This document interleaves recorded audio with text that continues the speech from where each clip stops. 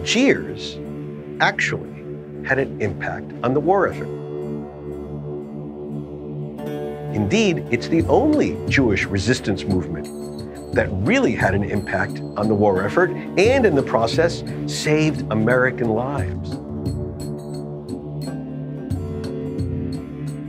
There were supposed to be about 800 or so insurgents show up for the uprising. Only a few hundred showed up. They went through with their plan anyway. Of the 388, 315 were Jewish.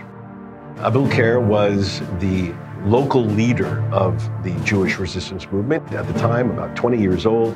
Pour des raisons évidentes, pour eux, la lutte contre Hitler était une lutte pour la vie.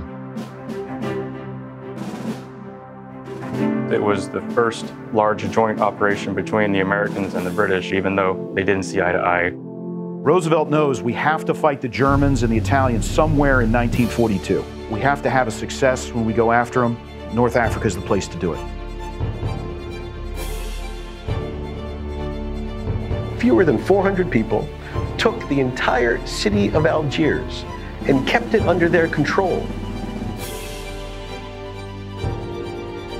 It was a massive operation behind the scenes. The most important piece of territory in the European theater of war at that moment.